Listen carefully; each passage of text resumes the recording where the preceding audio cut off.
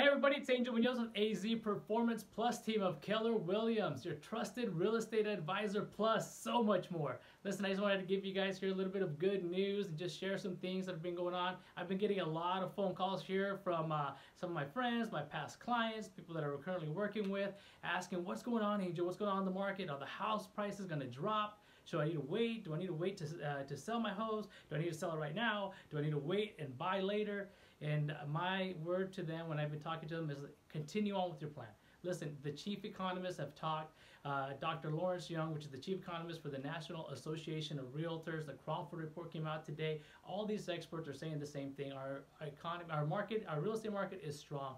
We were poised very well. We've got low inventory. We've got a lot, an abundance of buyers that are still needing a place to move into. And with the low rates, it's creating for still a really good, healthy, strong market.